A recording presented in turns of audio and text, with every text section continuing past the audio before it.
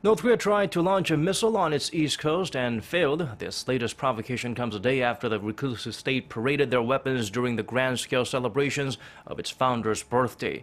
Myung-kil starts us off with the expected but ill-advised move by the regime, possibly designed to send a message to the unpredictable Donald Trump administration. According to the U.S. Pacific Command, the missile launched by North Korea from its eastern port city of Sinpo blew up almost immediately.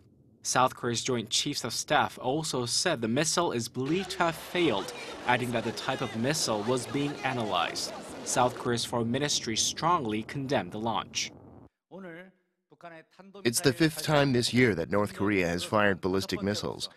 This is another clear violation of UN Security Council resolutions. We strongly condemn the launch as a threat to Korea and the international community. Cho warned that Pyongyang could face serious punitive measures if it continues to conduct nuclear tests and other strategic provocations.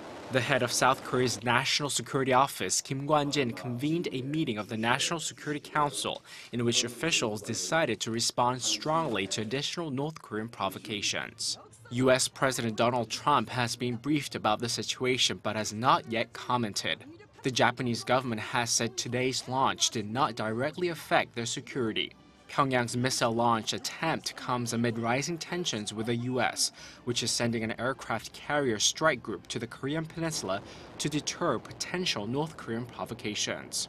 The regime's last missile launch came less than 2 weeks ago on April 5th, and that was a medium-range KN-15 ballistic missile.